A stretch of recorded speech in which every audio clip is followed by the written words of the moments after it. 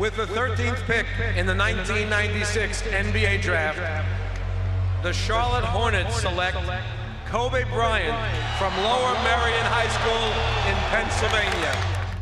In 1996, the Charlotte Hornets made a huge mistake and missed out on Kobe Bryant, a franchise player and a 5-time NBA champion. Imagine if the Charlotte Hornets actually got Kobe Bryant and kept him in the 1996 NBA draft. So in 1996, the new relocated Charlotte Hornets selected Kobe Bryant with their 13th pick. They would eventually trade his draft rights away for Lakers center Vlade Divac. Today, it's easy to say that the Hornets obviously would never have done this deal if they knew that they'd be getting an MVP, a 5-time champion, and one of the greatest of all time. But at the time, it actually did make sense, after they did lose Charlotte Hornets' own Alonzo Mourning to the Miami Heat. Getting an NBA franchise in 1988, the Hornets didn't go long until they became one of the most popular teams in the NBA. In fact, in the 1996-97 season, the Charlotte Hornets ranked first in the league in attendance. Prior to the 96-97 season, the Hornets did have an obvious need for a center, trading away star big man Alonzo Mourning the season before to the Miami Heat, and Larry Johnson was traded away to the New York Knicks, who gave up Anthony Mason. The 96-97 season would be played with Grieger in the middle and Mason at power forward. These guys were reasonably decent players, but nothing crazy. Remember, at this point in time, Kobe wasn't anything crazy either. He was just finding his steps in the NBA as an 18-year-old.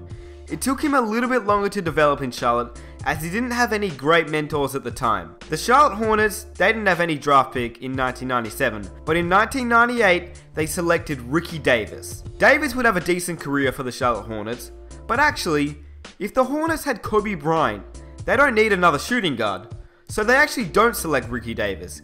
They trade him away to the Bucks. Originally, the Bucks trade Dirk Nowitzki to the Dallas Mavericks for Robert Traylor in the 1998 NBA season.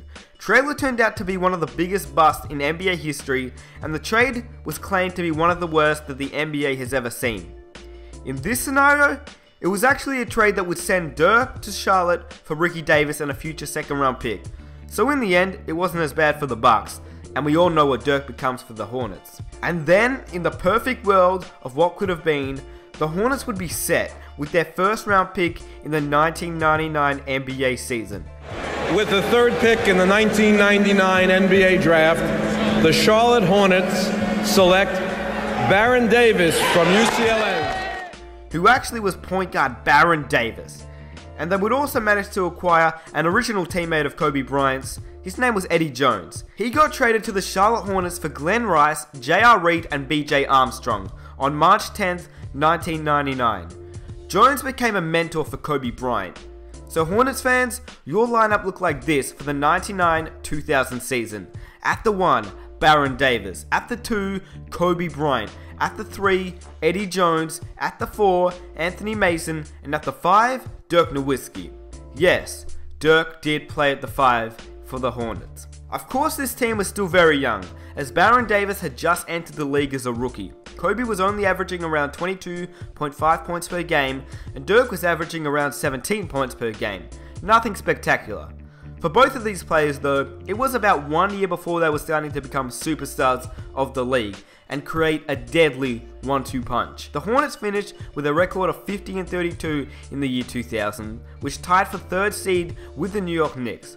But they somehow managed to lose in the first round to a 76ers team led by guard Allen Iverson. This absolutely fired Kobe Bryant up and pretty much kickstarted his whole career to greatness. In terms of other notable changes and things that actually did stay the same in the year 2000, while Vince Carter still stole the show at the NBA Slam Dunk Contest, Shaq was named League NBA MVP, and the Defensive Player of the Year went to former Charlotte Hornet Alonzo Mourning, who was playing for the Miami Heat. Tracy McGrady became a free agent because he disliked his secondary role playing behind Vince Carter in Toronto. Shaq and his Lakers won the NBA championship, even without Kobe. Shaq had completely dominated and carried everyone that year. He was doing okay winning without Kobe. He added a championship and an MVP that season. But a lot happens in the year 2001. Remember how I told you Tracy McGrady had become a free agent? Well, with no Kobe on the Lakers, They were in huge need of a shooting guard, and McGrady, he fit the role perfectly. He would team up with Shaq. What? Even though they had just won the NBA championship in the year 2000, the Lakers management didn't think that Shaq would carry them again, so T-Mac, he was a Laker. But the main event that happened that year was that Michael Jordan, the greatest player of all time, and the man that Kobe looked up to, came out of retirement for about the 10th time, but he announced that he was playing for the Washington Wizards. Immediately, Kobe had demanded a trade to the Washington Wizards in the 2001 season, since he wanted to play with Jordan. But the two teams couldn't negotiate a trade to send Kobe Bryant to the Washington Wizards. Instead, the Hornets would manage to trade to get an aging 38-year-old Patrick Ewing. He didn't do much for the Hornets at all, and unfortunately they would actually also lose Eddie Jones to the Miami Heat. But in that trade, they would actually gain Jamal Mashburn. So in 2001, the Hornets had a lineup of Baron Davis, Kobe Bryant, Jamal Mashburn, Dirk Nowitzki, and Patrick Ewing at center. So now with the new lineup, Dirk Nowitzki would actually play at the 4 and play his true position at power forward. But the Hornets also still had some pretty solid bench players. Anthony Mason and two other players that were clearly past their prime in Otis Thorpe and Hershey Hawkins.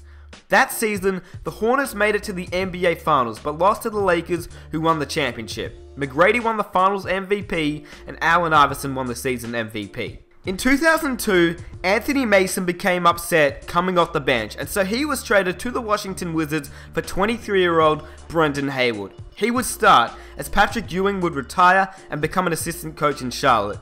But the 2002 season as a whole was the year that Kobe and Dirk stepped up to the plate and really delivered. They finished with a record of 62-20 and beat Shaq and T-Mac in the NBA Finals to actually win the championship. Kobe and Dirk had won their first ring at age 24. They were looking great for the future. In fact, they were looking so good that they dominated the league together for 3 seasons straight and had managed a three-peat, winning in 02, 03, and 04. There were some notable changes during that time as well. Tim Duncan was MVP in 02, Kobe in 03, and Shaq in 04. The Hornets had relocated to New Orleans, and LeBron, Wade, Bosh, and Melo had been drafted in the 2003 NBA draft. But the Pistons weren't stupid this time. They would select Carmelo Anthony. The Detroit Pistons select Carmelo Anthony from Syracuse University. You done messed up, Pistons.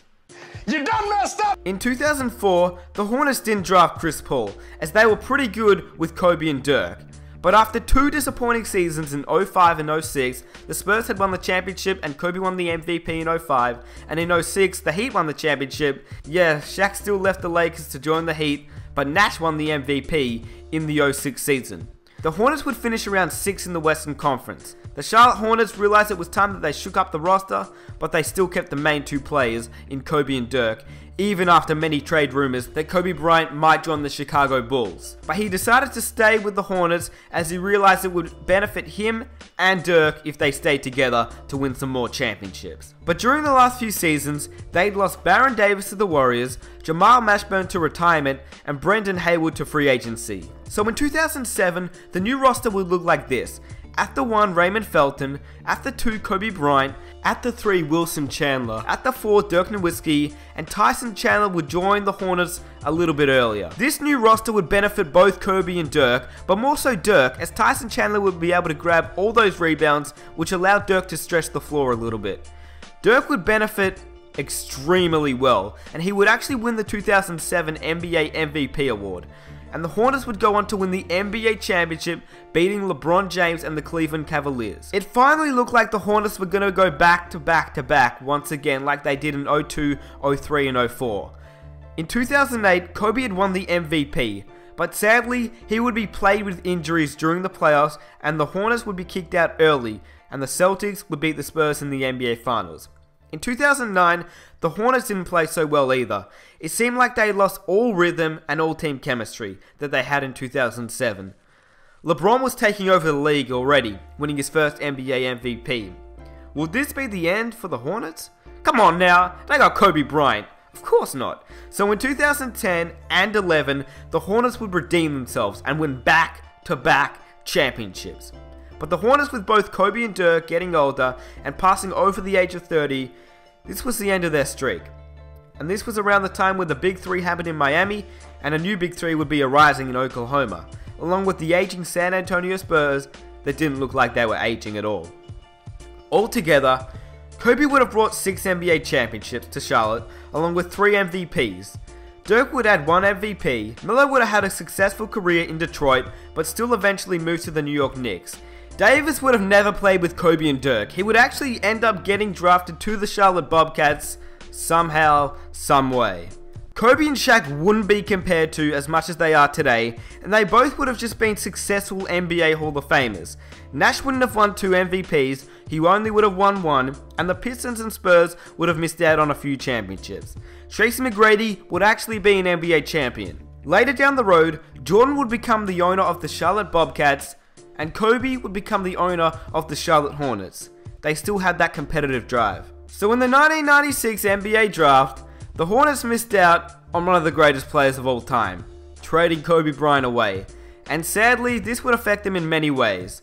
I really hope you guys enjoyed this episode. If you did, it'd be awesome if you guys could definitely leave a like on the video, subscribe if you're new to the channel, but definitely post down in the comment section below, number 1, what you thought of this video. Like, what do you reckon would have happened if Kobe Bryant never got traded to the Los Angeles Lakers? How many championships he would have won, how many MVPs, and all that good stuff. The thing is though, you could definitely make your point and argue the point that Kobe probably wouldn't have won as many championships with Dirk as he would have won with Shaq if the two stayed together. So I mean, definitely 2 different players with Shaq and with Dirk. One plays with, dominance in the paint. The other one plays with, shooting abilities as a big man. So you got 2 different players right there. You don't know what's going to happen where if Dirk and Kobe would mesh together well, or if Shaq and Kobe would have meshed together better. I mean, nobody knows what's actually going to happen. But yeah, I had the scenario winning Kobe his 6th ring, teaming him up with, the greats like Michael Jordan and all them good guys. But I do hope you guys did enjoy the episode. Definitely comment down below also, what if scenario would you like to see for the next episode of this series? And if you see somebody else comment a really good idea for, a what if scenario that you'd like to see, definitely give their comment a like, so it lets me know which what if scenario, you guys would like to see. But yeah, I'm coming out with more videos really soon for you guys. More what ifs, more my league, rebuilds, and a whole bunch of other videos. A 40k subscriber special is going to come out really soon. I'm working on that one for you guys, and you guys have been showing so much support. I mean, we've already got like, I think 41k already, so that's pretty crazy. But yeah, man, I want to thank all you guys for all the love and support that you guys show in every video. So definitely, if you guys want to see the next one, smash that like button, subscribe to the channel if you're new, and I'll catch you guys on the next one. Peace.